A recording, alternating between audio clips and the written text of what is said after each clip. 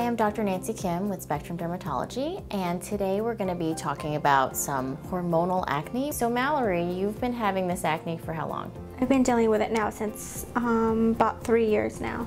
And so acne is not just a teenage problem, it's actually, for women, oftentimes a very long process, and we women, our hormones are changing all the time. So when we're in our 20s and 30s, it's different than the teens. I find that a lot of people do well with something called Spironolactone, which is a anti-androgen. So it sort of blocks male-type hormone. Women, as we get older, our ratio sort of changes. We get a little bit less estrogen, a little bit more testosterone-type hormone.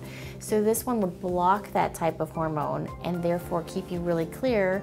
And the great thing is it's not an antibiotic, so you don't get the yeast infections, the stomach aches, all of that.